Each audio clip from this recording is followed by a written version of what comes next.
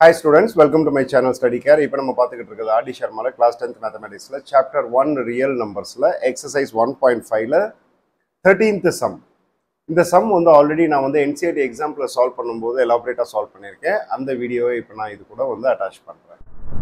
Hi students, welcome to my channel Study Care. இப்போ நம்ம பார்த்துக்கிட்டு இருக்கிறது NCERT எக்ஸாம்பிளர்ல chapter 1 real numbers exercise 1.3 short answer questionsல வந்துட்டு 14th sum. என்ன சொல்றாங்க? Prove that root p plus root q is irrational where p and q are primes. Solve பண்ணலாங்களா? So, solution. We prove this by using method of contradiction. Let us assume that root p plus root q is a rational number.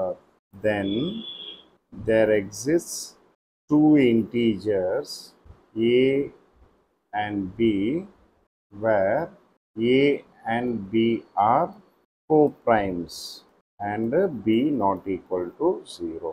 Then root p plus root q is equal to a by b ன்னு எழுதலாமா?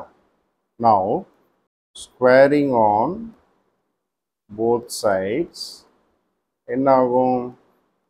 root p plus root q whole square equal to a by b whole square. இதை equation 1 என்று கொடுத்துருக்கோம். சரி, a plus b whole square formula open பண்ணலாங்களா? root p square plus root q square, that is a square plus b square plus 2a b equal to a square by b square. Square square root cancel ஆயிரும். அப்போ p plus q equal to 2 root of pq equal to a square by b square. இப்போ 2 root of pq இங்கே வச்சுட்டு நம்ம என்ன பண்ண போகிறோம் அப்படின்னா a square by b square minus p minus q, இந்த p and q வந்து நம்ம equal to அந்த சைட் கொண்டு போயிடுறோம். அப்போ என்ன ஆகும்? So root of pq equal to 1 by 2 cross பண்ணி இங்கே கொண்டு வந்துடுறோம். a square by b square minus p minus q, இதை equation 2 வச்சுக்கோங்க.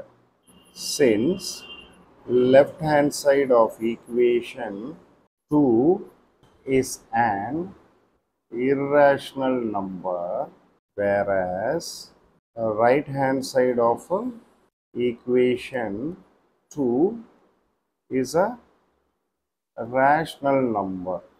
Thus, equation 2 contradicts our assumption.